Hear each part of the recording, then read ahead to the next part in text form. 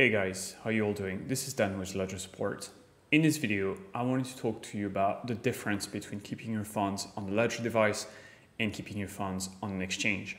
Let's talk about it.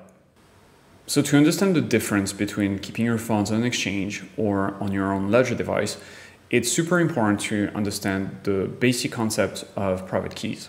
There's only two types of private keys in crypto. There's public keys and private keys. Your public keys are often called addresses, but they're actually not exactly the same.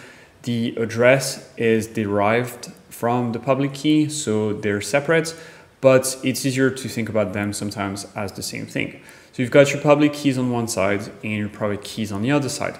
The public keys are like your email address. You can safely share your public keys or your addresses so people can send you crypto. Your private keys, however, should never be shared because whomever has access to your private keys can access your account and steal your funds. And so the sole purpose of a Ledger device is to be a tool to really help you create those private keys securely and then custody those private keys offline so they are safe from hackers. Okay, and now you might be thinking, I understand the private keys are important, but where are they? I don't see them on the device, so where have they gone? The answer is all your private keys are represented by this. This is a recovery phrase. It's given to you when you set up the device for the first time. Basically, your 24-word recovery phrase encodes for all the private keys to all the accounts that you will ever create with that recovery phrase seeded into your device. So your 24-word recovery phrase is not some random piece of paper with some random words on it. It's actually super important. And that's why it's such a big responsibility as well, because whomever has access to 24-word recovery phrase can very easily clone your private keys onto their own device or any wallet for that matter, access your accounts on the blockchain, create a transaction, and then spend your coins. And that's also why we tell you guys to never, ever share your 24-word recovery phrase. Anyone that's trying to access your 24-word recovery phrase is a scammer and should be avoided. And by the way, if you want to learn how to keep your 24-word recovery phrase secure, there is an article on the Help Center that will list all the different tips that you can apply to keep your funds safe.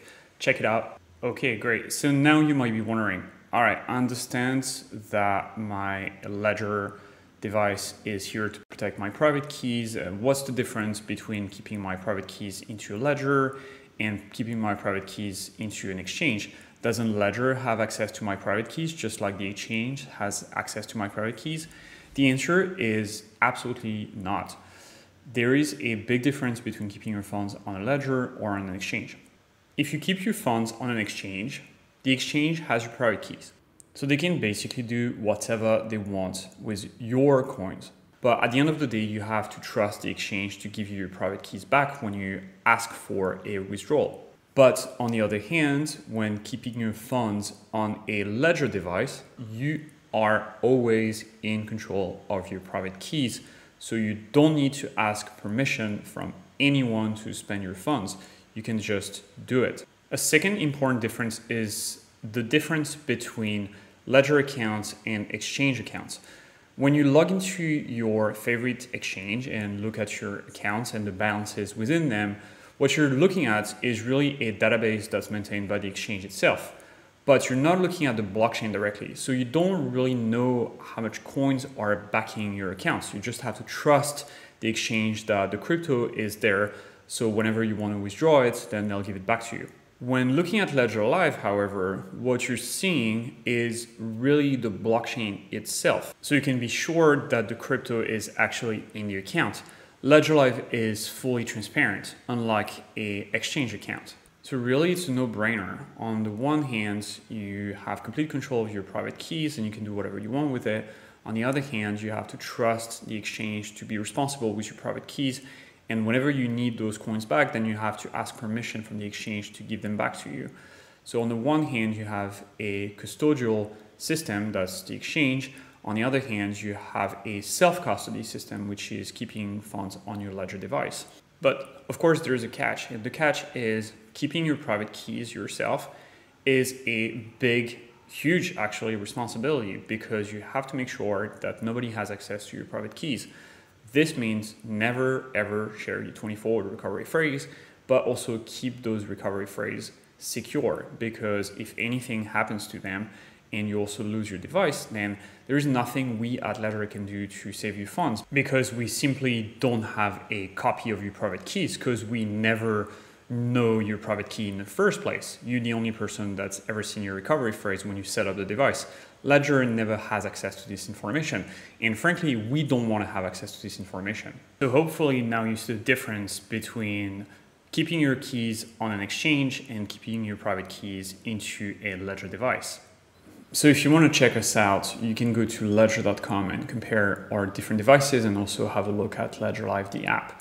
Now, if you need some help getting started, or if you have any questions regarding crypto security, DeFi, how to manage your funds, how to stay safe on the internet, how to keep your crypto secure, then feel free to reach out to support. This is our job. We're here to help you guys make this journey enjoyable and also safe.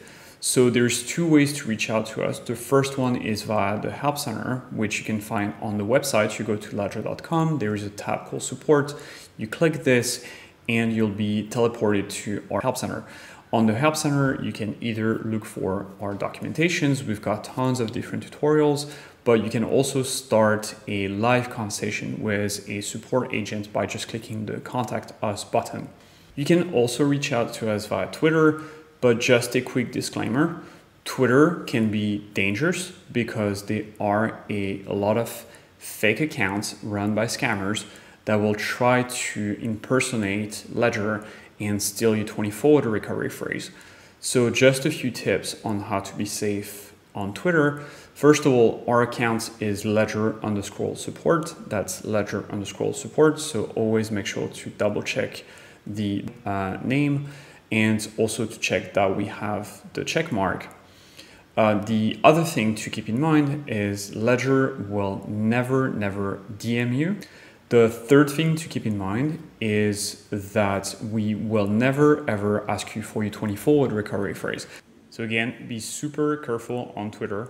Again, do not share your 20-forward recovery phrase with anyone. I hope you enjoyed the video. If you have any questions, drop them in the comments. If not, I'll see you next week in the next video.